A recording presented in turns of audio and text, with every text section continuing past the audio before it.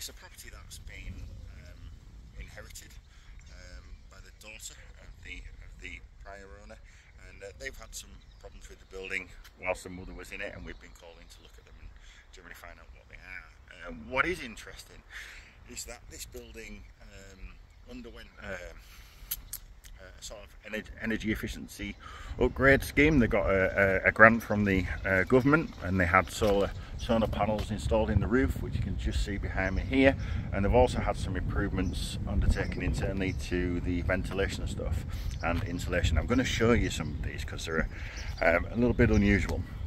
So on the outside of the building we do have a small problem with damp internally, directly adjacent to that rainwater downpipe there, and you can see that downpipe services the gutters and drops into the ground, absent from the connection of a gully.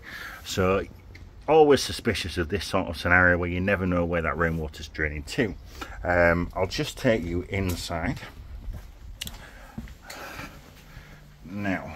Just on the inside, this is a kitchen extension. You can see here that there isn't really any significant damage to the wall or plaster, but if you look carefully you can see we've got weevil infestation to the bottom of the skirting boards there, and the moisture content of the floor just in this region is a little bit high. So it's about 4.55% moisture content of the floor, and the skirting boards vary, and they reduce here and then peak and then trough again here to around about 24% wood moisture content. And when we use the moisture meter in scan mode, that's beneath the surface plaster, we can pick up a little profile just peaking in the middle of the wall, and that's directly opposite that rainwater downpipe. So what we have done is we've dropped a camera down the downpipe, and we found a really unorthodox connection between two sections of rainwater downpipe in the ground where water is escaping. I haven't got the camera set up now, but I'll drop a couple of pictures somewhere up here in the corner so you can see that. So that's a relatively easy thing to look at and diagnose. You can see we've had some ventilation improvements. These were undertaken by a company who installed the solar panels and improved the insulation. Now that's a fan installed to the kitchen, and no, I didn't put that grill on sideways. That's the install. Let's just have a look at this insulation. Look, we've got a little switch in the kitchen unit to operate the fan. It's not the most considerate of installations, is it? Now, building regulations would require that fan there to achieve 30 litres per second given its location. Okay, we've tested the fan with an anemometer, and that's achieving 15 litres per second, so it's doing half of what's required by the building regs.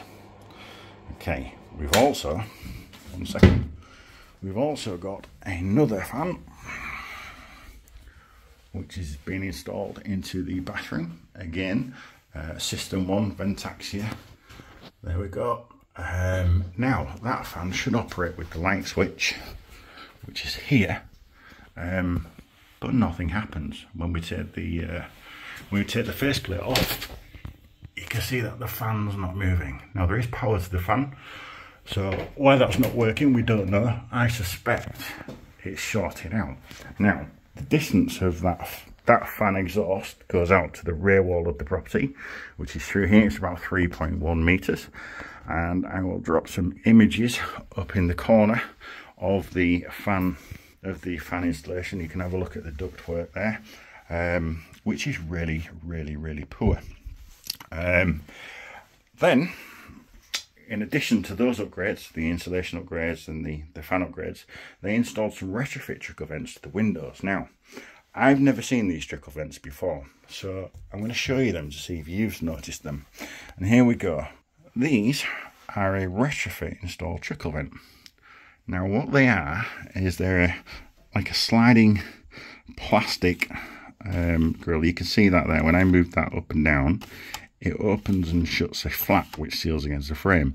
And if you look at them, there's a little wedge there which sits between the window sash and the frame, and what that's doing, you can look at the frame here, or the sash, sorry, it's right tight to the frame, and then obviously where you've got these trickle vents, it's actually forcing the sash off the frame to create a small gap, and that gap is intended to allow air to flow between the frame and the sash. So it's effectively prizing the sash open, and then that lever there is designed to close that gap. I am certainly not impressed by that. Why they haven't gone with a standard trickle vent design, I have no idea. There's no markings on them. These are you can just see it there, they're airbox. There's no markings on them to tell you what the free equivalent area of the trickle vents are, so we don't know how much air they're supposed to let through. So let me just show you the outside as well. The outside, what they've done is this rubber gasket here is designed to seal the sash to the frame, and as you can see where the vents are, they've actually cut the rubber gasket out to encourage more air movement around, and you can just see there where the frame and the sash have been forced apart by that little lug which is sat on the back of the trickle vent. Really unusual, never seen them before. I'm not impressed. I'm not impressed by the trickle vent installation, I'm not impressed by the fan installation or the duct work. And this is work that's been undertaken by an energy company, I won't name them, an energy company to improve the energy efficiency of the building. It was all government grant funded due to the condition of the building prior and the age of the occupant. I think it's a very good demonstration as to what happens when we get these government incentives, where there's a drive to increase the energy efficiency of buildings, where you get companies starting up. There's no regulation, very little training for the staff, and they come along, they're devising these schemes of repair, and as you can see, they're just really poorly executed. So anyway, I thought that might be interesting, particularly the trickle vents and the fan installation. I haven't shown you them, but I'll put them pictures on the screen and you can have a look at exactly what I'm talking about. That's for me for today. Thanks very much, enjoy your week, bye bye.